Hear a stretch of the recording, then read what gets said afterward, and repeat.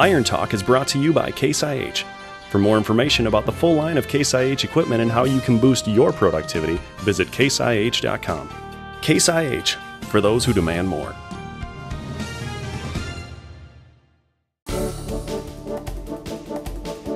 We've been talking a lot about fertilizer this winter, and in today's Iron Talk, we'll discuss how accurate you can be with spinner spreaders. Well, if you're going to spread your fertilizer yourself, it will pay you a return on investment, but how good a job can you really do out in the field with a spinner spreader? We get that question oftentimes from farmers that are just getting into spreading fertilizer. They say, I don't know if I'll be as accurate as the air machines and this kind of thing.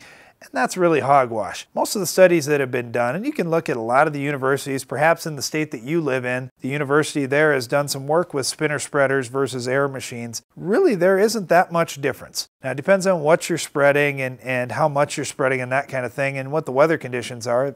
For sure, there's no doubt about it. There is some variability. But really, when it comes down to it, if you're broadcasting fertilizer, you're going to save quite a bit of money, and that more than makes up for any problems that you have in getting the spread pattern just perfect. Now, one of the things, though, that you do need to be careful with is your spread pattern and how wide your passes are. If you say, well, this spreader is rated for 100-foot passes or 50-foot passes, you really need to do a little checking yourself. Catch that fertilizer, and what you want to try and use for the outside of your spread pattern width is you want to get about half of the maximum rate caught, and that's what your spread pattern is. So say that you're spreading a fertilizer blend on your farm and half of the fertilizer gets caught within the first 40 feet, then that's how quick you should turn around. So you should have 40-foot passes, and then you'll overlap some on the outside for sure, but the outside of that pattern isn't going to be spread as heavy as a little bit closer to the middle. The other thing to look for is small particles versus big particles. If you're doing blended fertilizer, I don't care what equipment you use, there's going to be some issues with that blend with the fine particles settling to the bottom of the spreader, and also when you're whipping it out with a spinner spreader, the heavier particles tend to spread further while the finer, lighter particles tend to stay closer to the middle. You do have to watch out for those things. Now, I'm not trying to scare you out of spreading your own because we spread our own and we think we're doing a good job. I'm just saying